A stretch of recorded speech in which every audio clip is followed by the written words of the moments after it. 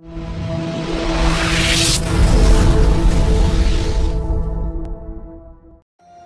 is Eleanor, the motherland's youngest trainee. All she wanted was to be a real fairy godmother. Recite it with me, please. A glittery gown turns a frown upside down. Ooh, I know that I can do this. I'm gonna prove that people still need fairy godmothers.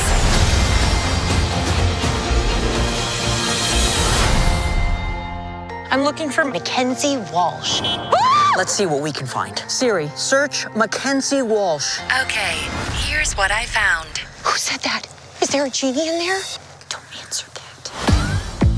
I'm looking for a sad little girl named Mackenzie Walsh. That is me. No, it can't be you. You're old. Have you seen yourself? Security. Me again? I'm your fairy godmother. Back off, lady. Morning. Oh, good. You're awake too. Is this your true love? Not anymore. Life isn't always a fairy tale. I came all this way to help you find your heart's desire. You know what you need? A makeover. What? Oh. What have you done to my eyebrows? Magic. My house. I know, right?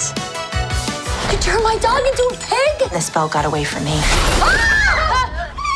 Oh, it's okay. He's just here to help with the housework.